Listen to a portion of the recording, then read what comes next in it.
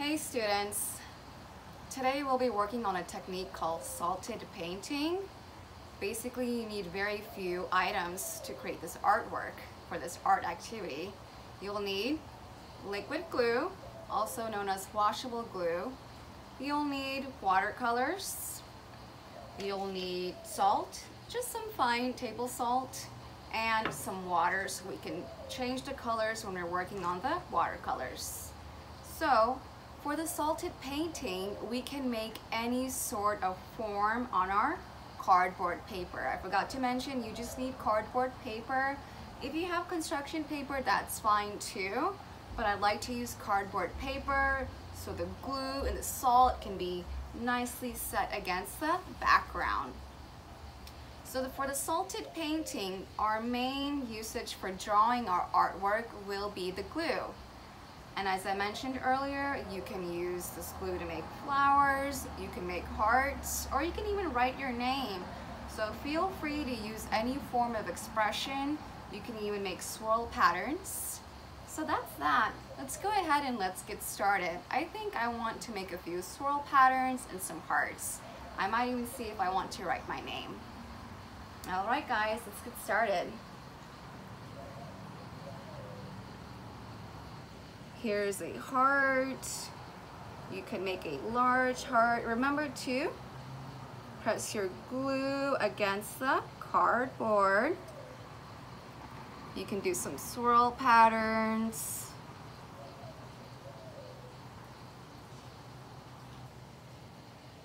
It's your cardboard. Feel free to use your expression in mind. We have a bunch of salt here, so we can pour a handful of salt on the glue. Be generous, get in a good amount on your glue. Get a bunch in your hand. We want to make sure the glue is covered with the salt. That's how we're going to apply the technique, remember that.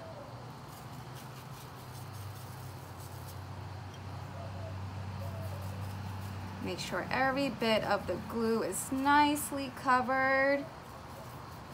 Don't be afraid if some of the salt gets on the outside surfaces. We're here to have fun. We're here to have a good time. I think I am good to go. What do you guys think? All right. You see all this salt on the cardboard? We don't need all of this salt. We're gonna grab our cardboard and shake it off. Make sure to shake off the excess salt, meaning we don't need all the extra salt, okay? You see that? We have all the extra salt out of our glue.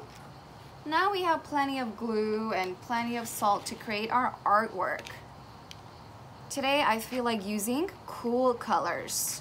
Cool colors are purple, blue, and green.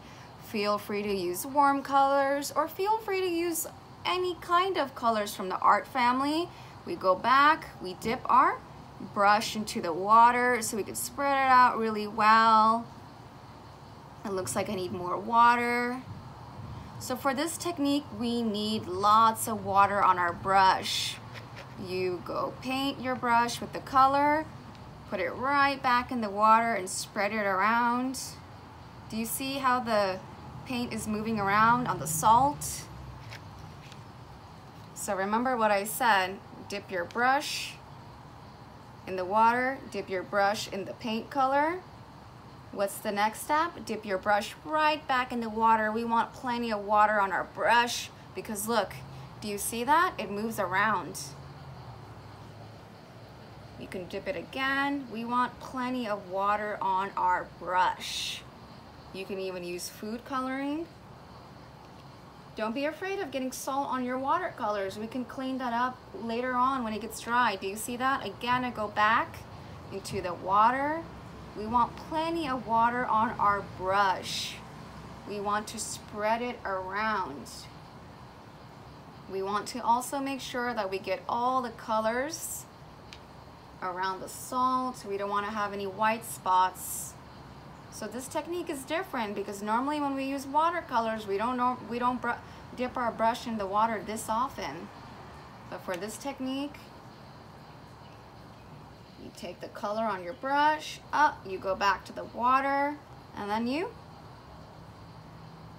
put it right on top of the salt. You go back.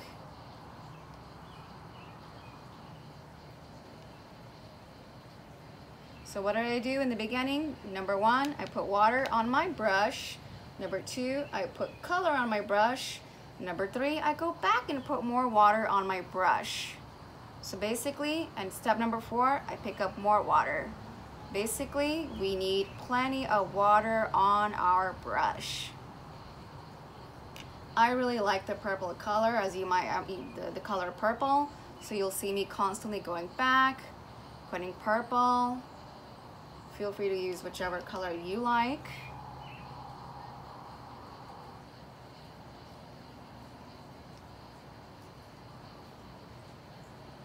If you want to leave a little bit of lighter color, lighter purple on some of the sides, that's fine too. Now let's go back. Let's get in some blue. What do we do again? We put our brush into the water. We go directly on the salt. Put our brush right back into the water again. And when you see that the color is loosening on the brush, you go back, pick up some more color. What do? Put more water on our brush. We want some rich colors against the salt. Don't be afraid to put water on your salt. As long as you're not dabbing too deeply, we're good, aren't we? Do you see how we have lighter blue on some sides? We have darker blue on some sides. That's called variation. Variation is perfectly fine. Do you see how the color's moving around? We love that. I love that.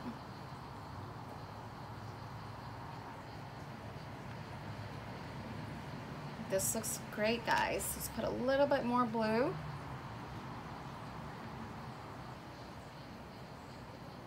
You can go back, do some touch-ups. And now we have some swirl patterns. Let's use green. Remember I told you I want to stick with the cool colors?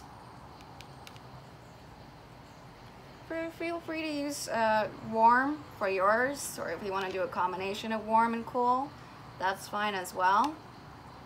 I really love green lately. As you might remember, we are in the spring season.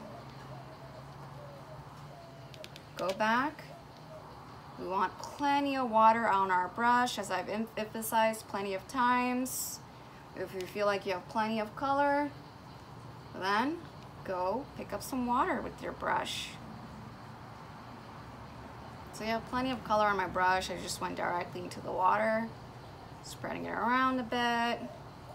I'm really liking this. It kind of reminds me of some sort of leaves, like a leaf swirly pattern.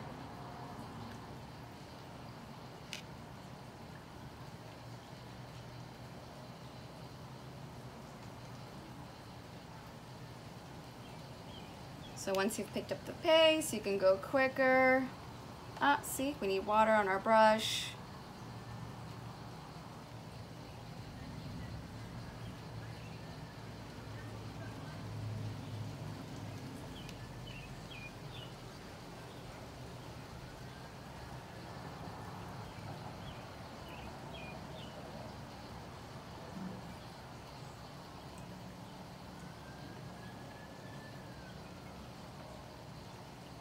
See how I'm going directly into the water and just spreading it around?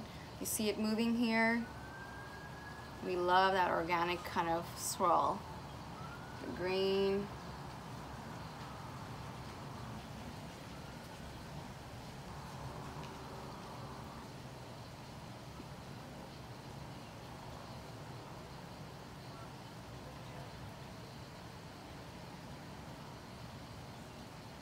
You can use another color on the other side if you want to, but I'm really liking the green against the blue and purple hearts.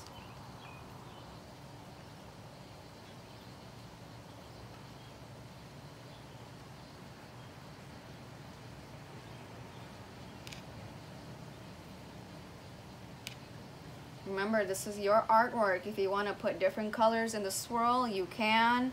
I'm just focusing on green. I'm really liking the pop of green against the blue and the purple. Those are some of my favorite colors, especially right now it's spring. I'm really loving the green, really loving the nature feel right now. We don't want to pick up the salt with our brush, so let's just lightly dab it. We want to lightly use our hands when we're putting the color on top of the salt.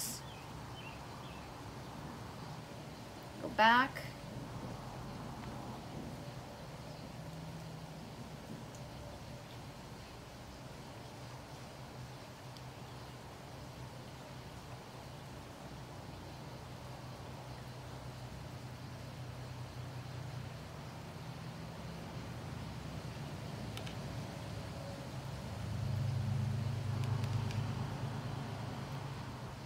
Just have a little bit left.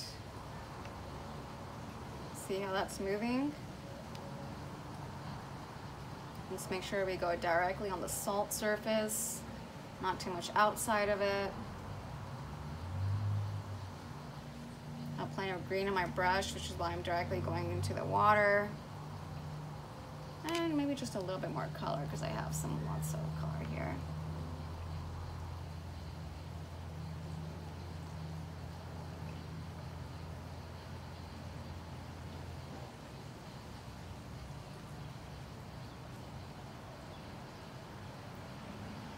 If you see any white spots, you can go back with the color of your choice. If you want to go back with that same color you were using, that's fine too. It's really up to you. I see some lighter spots here, so I'm going to kind of go back. But we don't want to make this too wet either, so here we go.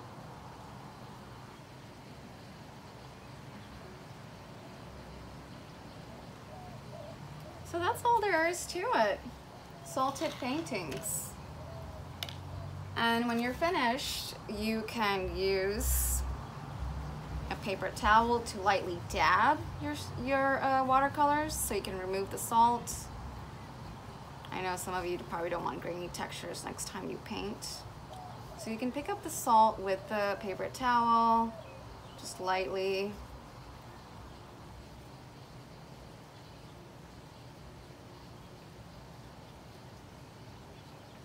So that's really it. Keep in mind that this artwork will take about 2 days to dry out.